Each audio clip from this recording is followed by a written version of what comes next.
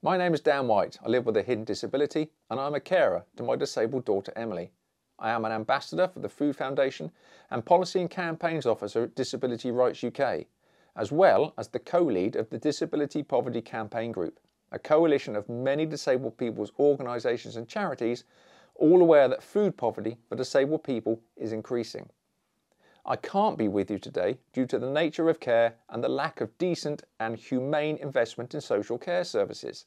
I'm working and caring for my daughter from home, spinning plates and running on empty, and it's exhausting.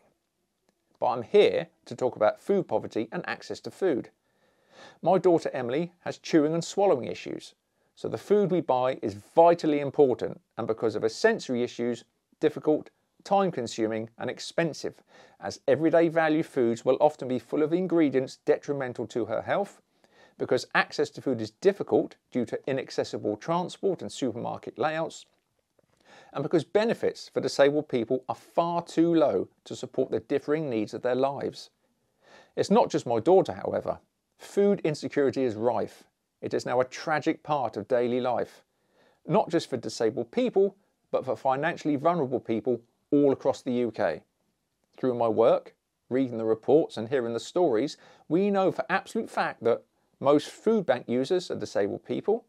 Disabled people are 4 times more likely to be at risk from food insecurity compared to non-disabled people. Carers of disabled children are reporting skipping meals or cutting the size of their meals because there isn't enough money for food and because they are now being forced to pay back huge overpayments to the DWP. And so on and so on and so on.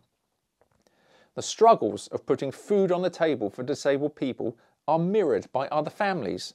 For instance, 7.2 million adults experienced food insecurity in July 2024. 18% of households with children reported experiencing food insecurity, compared with 12% of households without children, and so on and so on. This is incredible in the UK in 2024. The fact that disabled adults, children and carers, indeed any financially vulnerable person who is being forced to make stark and destructive choices over something as basic as food is morally repugnant. The last UK government did very little to understand, combat or resolve the issue of food poverty. It especially did very little to work with disabled people's organisations on the growing issue of disability and food poverty. The hope is that this new Labour government, with its openness and willingness to listen and cooperate, will take up the baton and work with organisations like the Food Foundation, work with those with lived experience of all communities who can provide the reports, the time and the direction to which we should be going in.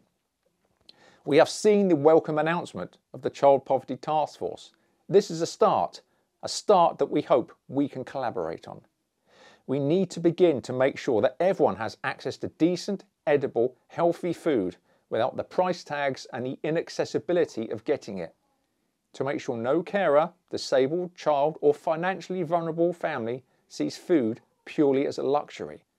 Only by working together will this issue be banished to history. Remember, food is the moral right of all those who are born into this world.